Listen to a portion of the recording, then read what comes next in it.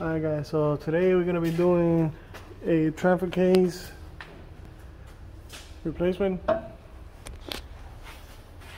me see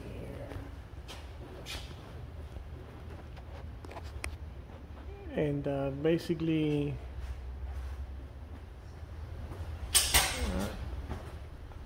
here we go. Okay, so transfer case replacement. Loosen up the exhaust, 2 volts, the sensor, the exhaust. Now coming back, there's a bracket that goes right here. We'll remove that, and then we gotta remove this so the exhaust will fall off, and we can take it out of the way. And then after that, we gotta take the drive shafts off, the one here and the front drive shaft. So this drive shaft, we gotta take it off, and then this one right here, we gotta take it off. So let me get the exhaust out of the way, start taking the drive shaft off, and we go from there. Alright, be right back. Alright, so the exhaust is out. We're gonna be taking the drive shaft off. That's what the bolts look like. And then we have the half shaft mount, which is bad on this one. And we're gonna be taking it off the diff, the 3 bolts, so we can have the drive shaft off completely. And then we can start doing the motor mount and the transmission mount and all that stuff. So let me get the drive shaft off and I'll let you know. That's what that looks like. Alright, be right back. Alright, so we have these bolts off. They do not come off fully all the way, so they're just gonna sit there.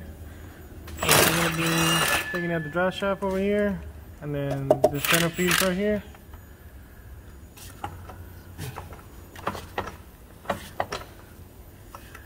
And then we already loosen up this one. You don't have to take it all the way out. You have to just take the bolts out and let it loose. That way you can take the cross member off. The cross member of the transfer case. So now we're gonna be taking this off, that off. So then we can take the motor mount, the transmission mount. Be right back. Alright guys, so basically we already removed the transfer case, as you can see. So I'm going to show you guys where the bolts are so you don't get lost.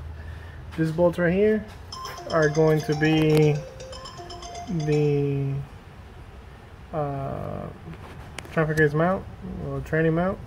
It has 2 bolts 18, one on this side and one on the other side. Then you have the transfer case itself. So you got this one bolt here in the center, right there.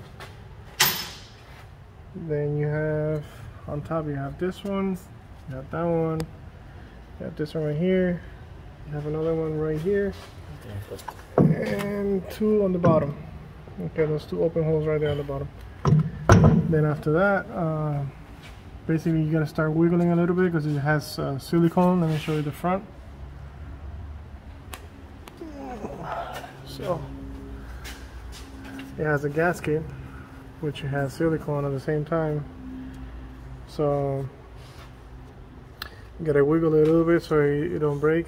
Try to see if you can reuse the gasket. And all we're gonna be doing is putting silicone on it again, so we can try to save that gasket. And other than that, we're gonna be putting the new one back in. And that's it. We're gonna clean up the surface here a little bit, which is pretty clean. But as you can see, you got 1, 2, 3, 4, 5, 6, 7 bolts.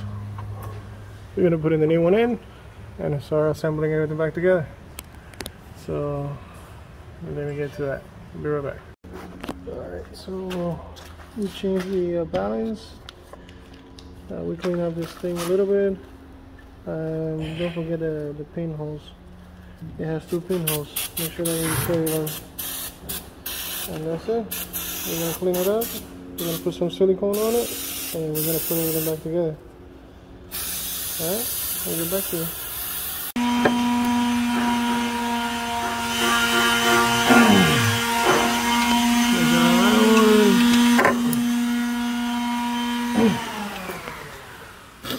We got all the bolts secure. Now we're gonna put the mount so we can lift it up, and then we can start putting the dry shaft and so on.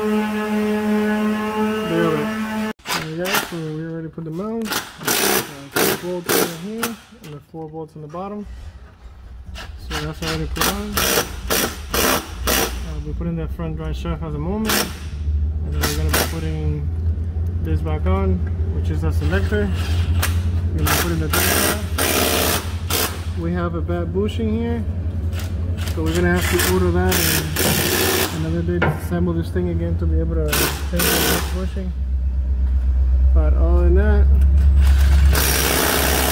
yeah, we just gotta keep on putting things apart. So, alright, so they're back on. Here's the issue, that bushing right there. And then we got the dry shaft put back on. So now we're going to be putting the exhaust and yep, the exhaust, and we should be able to check the level of fluid and find out if we need to add some and go from there. Alright, we'll be right back.